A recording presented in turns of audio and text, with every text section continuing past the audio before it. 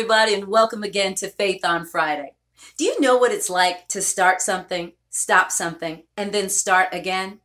I know I do. You see, I went to college right after high school, and once I got there, I stopped going. I went into the military and I started college again, and then I stopped going. I got out of the military and started college again. And you guessed it, I stopped going. Do you know that by the time I actually finished college, I had been in school for almost 20 years?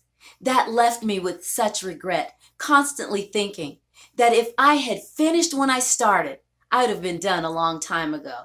Or that if I had kept going for those 20 years, I would have had a doctorate by now. How many of you all find yourself stuck in that start, stop cycle? A lot of us do. And when we're there, it puts us also in the stage of regret. Regretting of why did it take me so long to get started? Regret of why did I stop so many times?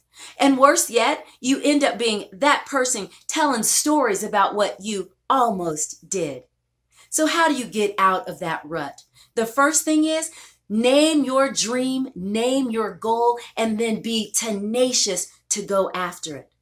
Also, get people involved. Accountability is a key. And then understand that discipline will help you through the hard times, the tough times, the days that you want to throw in the towel. Discipline will keep you there. Did you know that the great white shark cannot stop swimming? Because if it does, it will die. Think of that in terms of your goals and dreams. If you stop and start and stop and start and stop, like the great white shark, your dreams may just die. So always keep swimming.